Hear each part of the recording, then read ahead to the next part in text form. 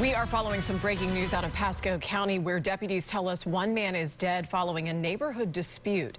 This all happened at a home in the 12,000 block of Victory Drive, and that's where News Channel 8's Chip Osowski joins us now live tonight. Chip, what do we know?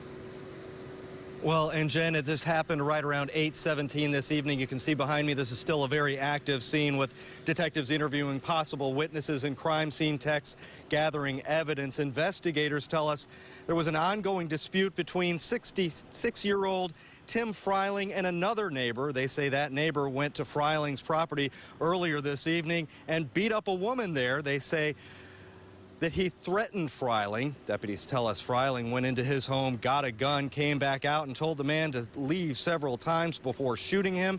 Paramedics rushed that man to the hospital where doctors pronounced him dead. Deputies are not releasing his name at this hour. They also tell us it's too early to say if Freiling will face any charges. This is likely a case that will be reviewed by the state attorney's office. Prosecutors will then decide if any charges will be filed. Reporting live in Pasco County, I'm Chip Osowski, News Channel 8.